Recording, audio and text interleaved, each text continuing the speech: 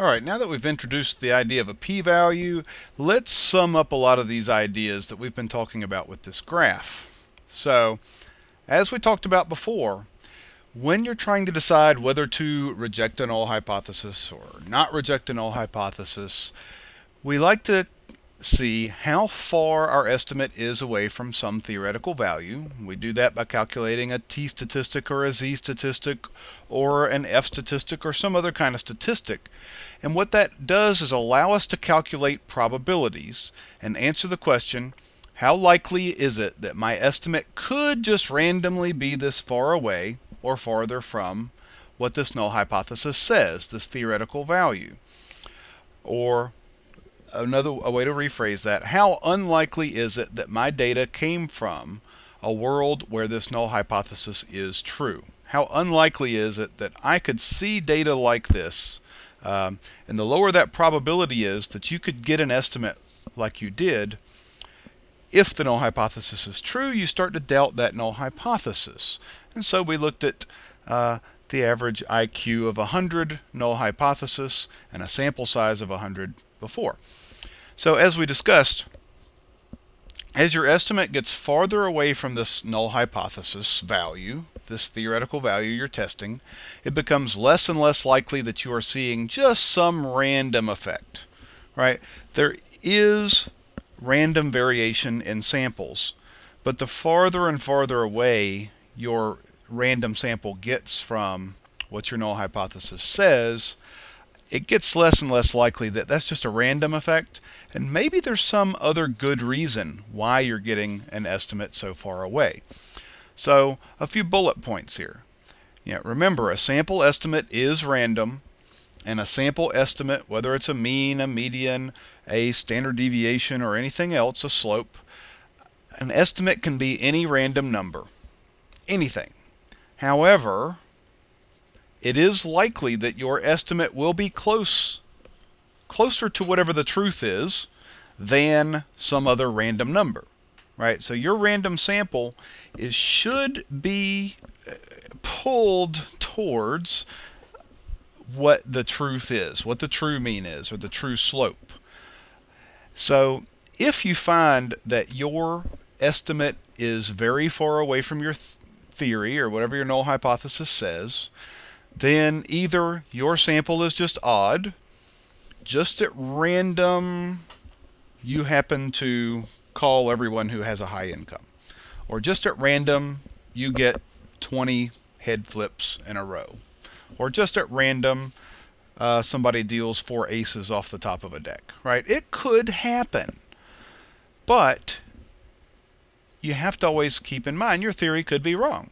Don't cling to a theory just because you like it. The evidence, once it gets so overwhelming, you need to get a new theory. So what we calculated last time was the probability, a p-value, and that p-value calculates an estimate of how unlikely it is that we could get an estimate this far away or further away if the null hypothesis is true. And as that probability gets very low, we reject the null hypothesis. So after we calculate how unlikely it is your sample just randomly was that odd, if this probability is tiny, then at some point it has to become more likely that your theory is wrong. So you always have two directions you're pulled in. Number one, you don't want to ignore evidence suggesting your null hypothesis is wrong, but at the same time, you don't want to be too quick to jump the ship to abandon a null hypothesis that could be right. So there are always these two competing ideas. So keeping all this in mind, let's look at the graph one more time. So if you got this estimate of 103, that is 2 standard errors away from your null hypothesis of 100, most people would probably reject the null hypothesis and say, well, since there's a 95.44% chance that I should be closer to 100, if 100 is the true mean, I'm going to reject that and say that the true mean's probably not 100. It's probably something closer to 103 that I got. It could be 106, Could be 102. Could be 101. And you know it could be 99. There's always that possibility. Now, when you decide to reject a null hypothesis, there is the chance that that null hypothesis really is true. It really could be 100. And so the probability in this case that you could see, again, that estimate that's 103 or further away, when the null hypothesis really is 100, that probability, an estimate of it, is 0.0456, 4.56%. So there's always this chance that you're rejecting a null hypothesis, but you're wrong. The null hypothesis is true, right? Now, there's always also the case, the chance that you could not reject a null hypothesis when the null hypothesis is false. Let's look at what that could look like. Okay, let's suppose that your null hypothesis is the same thing, that the average IQ is 100, and you take a sample size of 100, and the standard error is 1.5, and you expect there's a 68% chance that the sample mean should be within one standard error of 100 and a 95.44%. Instead of getting a sample mean of 103, suppose this time you get a sample mean of 101, right? Now, that 101 is right where you would expect the sample mean to be if the true mean is 100. So suppose what would you do? You'd say, well, I'm not going to reject the null hypothesis that that the true mean is 100 because I haven't found evidence that it's not 100. 101, that's pretty close to 100.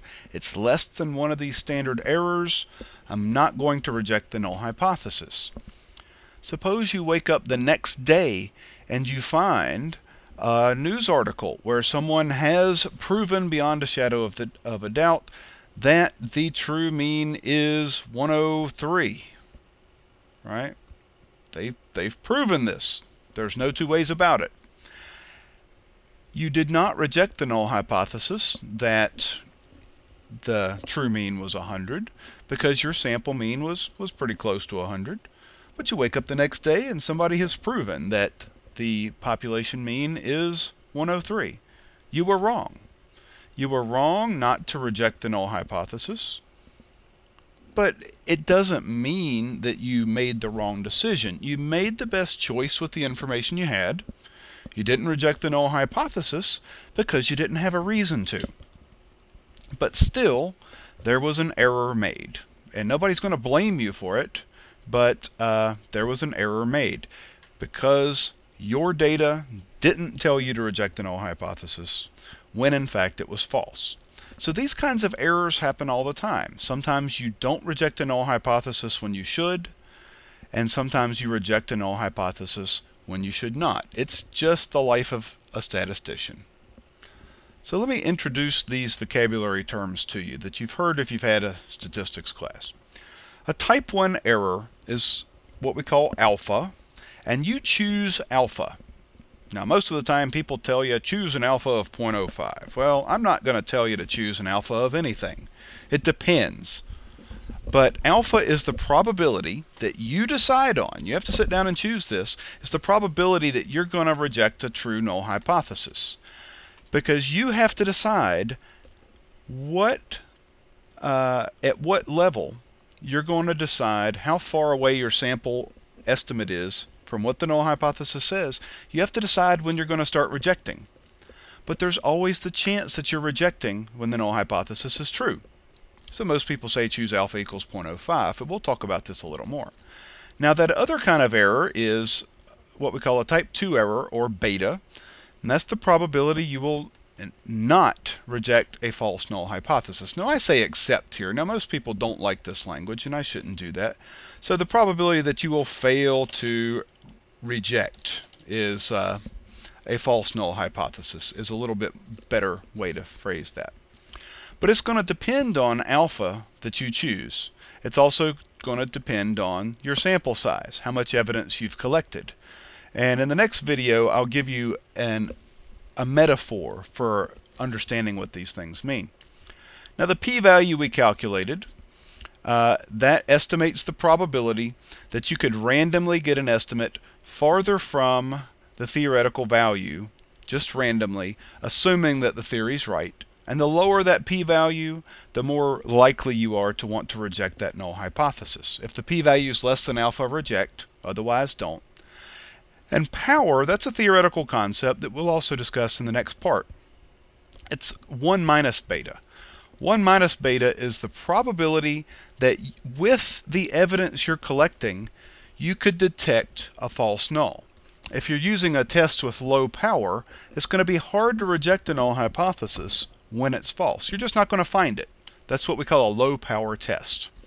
Now also 1 minus alpha, that's what we call confidence, the confidence level of a test. And we'll go through all these terms with an analogy or a metaphor in the next part.